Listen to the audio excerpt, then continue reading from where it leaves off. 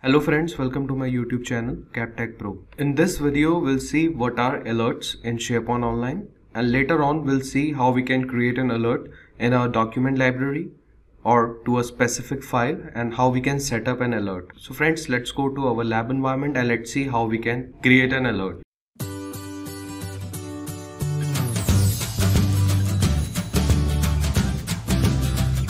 Okay friends, so now we are on our lab environment. Let me open the SharePoint Admin Center quickly. Okay, so this is our SharePoint Admin Center. I will click on active sites.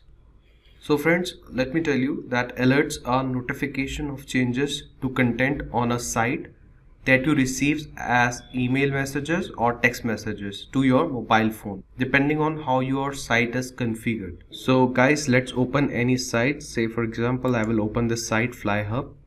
I will go to this site. I will go to the site contents. Let me open the document library. Okay, so now friends, there are two methods to set up an alert. Like, this is my document library. If you want to set up an alert for each and everything inside this document library, because we have under shareable items, we have these files. If I'll go back, if you want to set up the alert for entire document library, you can simply click on these three dots and you can click on alert me. So now you will see under alert me, when the item changes, we can give the name to our alert title. We can enter the title for this alert over here, and then because I am a site admin, I am the owner of this site, I am getting this option.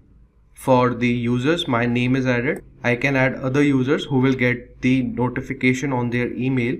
So that's how it's work. So as of now, I will close this, and then we have a delivery method. So we can specify how we want our alert to be delivered. Like, as I have selected, send me alerts by email. So this is my email address and I will receive the alert on this email address. Then we have a change type. So we can specify the type of changes that we want to be alerted to. It will only send me an alert when every changes, like we will delete, modify, anything will do, will send me an alert. Then we have a new items are added. If I will add anything to this document library, I will get an alert. Then we have a third option of existing items are modified. If inside this library we have few files, so if I will modify them, if I will try to add them, I will get an alert. And at last we have a last option of items are deleted. Inside this document library, if I'll delete anything, I will be notified through an alert.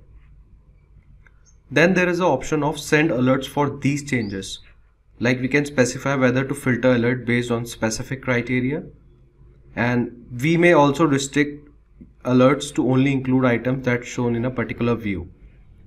So we can create our own view, and according to that we can set up our alert.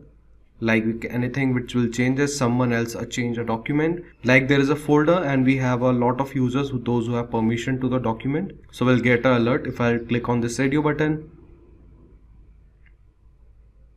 and if someone will change a document which is created by me, you can select this radio button if you want this sort of alert. And the last we have someone else changes a document last modified by me, so we can select this radio button on that scenario. And then at last we have an option of when to send an alerts. Like, someone will make changes and immediately you want to receive the notification, then there is a first option. We can select this radio button. And at last we have a send a daily summary.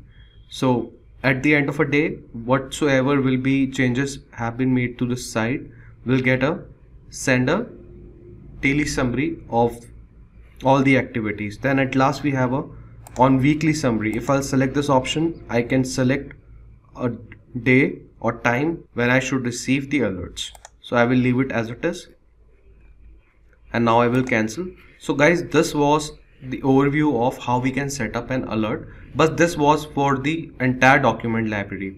So this is my test document library. So inside this we don't have much folders and files. So if I'll go inside it, I have one important file with the name of finance, because if you will set up an alert for entire document library, your mailbox will be flooded with lot of notifications.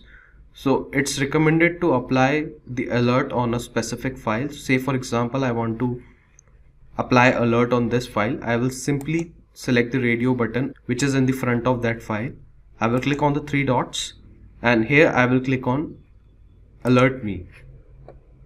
So now inside this you will see we have all those things which we have seen on the document library alert. Okay, so for this I will set up an alert. Delivery method will be the email. Send alert for the changes. If anything changes will be happen, I will get an alert. And when send to alert, I will select the radio button of send notification immediately. Let's click on OK. Let me refresh the page once. So for this document library, my alert is set up.